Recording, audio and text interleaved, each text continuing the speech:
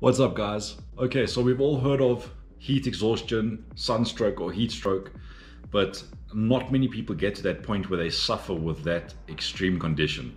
Now, heat stroke is very serious, it's life-threatening, and within 30 minutes of getting heat stroke or experiencing the symptoms of it, which can happen up to 48 hours later, you can go from being normal to being unconscious or having a seizure. So I thought I'd make this video, tell you what I'm going through right now, because I've got exertional heat exhaustion, which is in the same category, but it's not as extreme as heat stroke, but it is right there. If I didn't catch it in time, it would probably turn to heat stroke.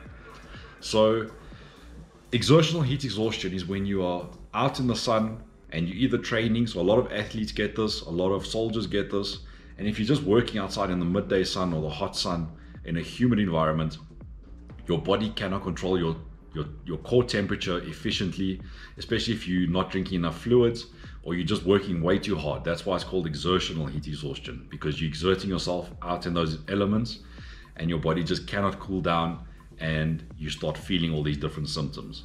So symptoms can vary. There's a lot of different symptoms.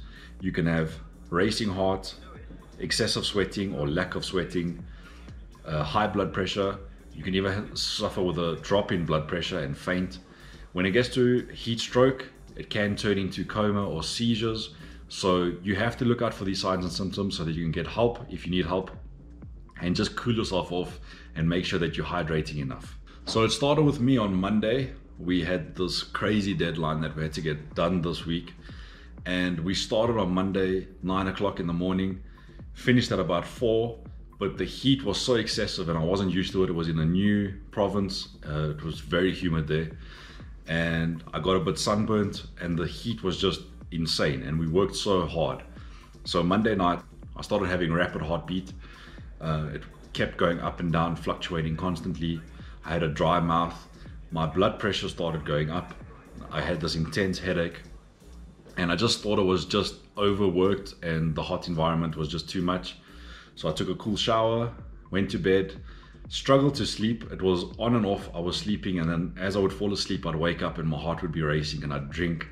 And I drank so much water, but I couldn't quench my thirst. So Tuesday, I felt a lot better.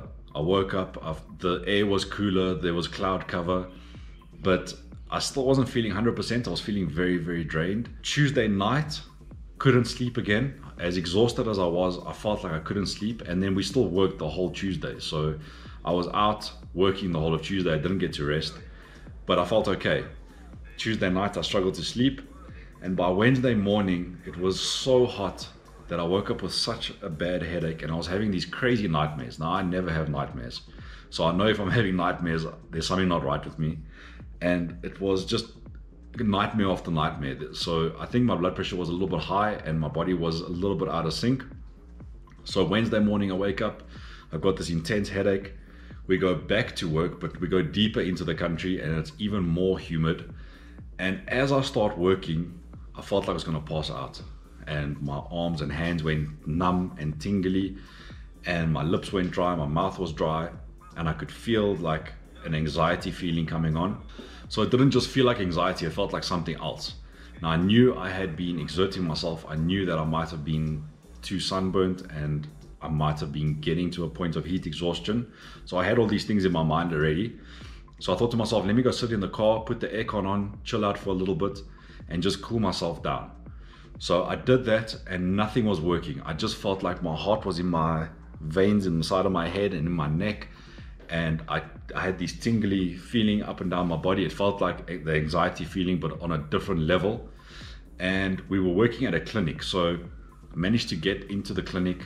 They took my blood pressure. My blood pressure was 165/95, which is quite high. It's not severely high, but it is a lot higher than it should be. It should be 120/80.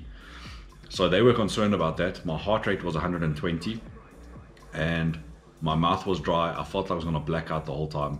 And I couldn't even speak. I was sitting in the doctor's rooms and they put the blood pressure cuff on, and that cuff was too tight. It kept popping open and it was just all of this happening and I couldn't focus. I was really, really starting to panic and freak myself out.